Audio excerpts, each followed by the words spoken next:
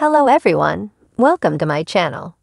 Please subscribe and hit the bell icon. Stephen's Coronation Street reign of terror to end as AI Spot's major piece of evidence. The dodgy Canadian businessman, played by actor Todd Boyce, has ended the lives of 3 innocent victims.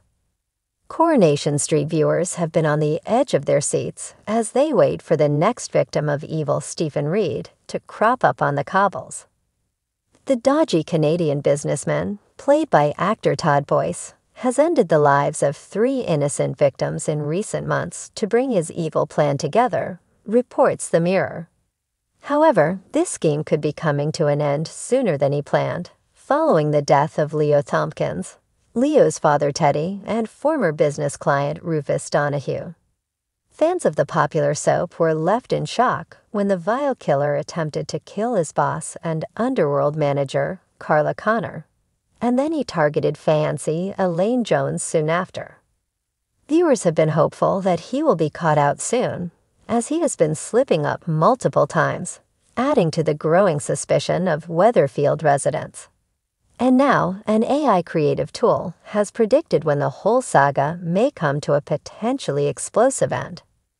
When asked how Stephen could finally get caught, the tool speculated that 4 scenarios could lead to his possible downfall, with the most likely one being that police will catch him while investigating Leo's suspicious death. The AI system told the Daily Star, "This is the most likely scenario, as the police are already investigating his involvement in the death of Leo.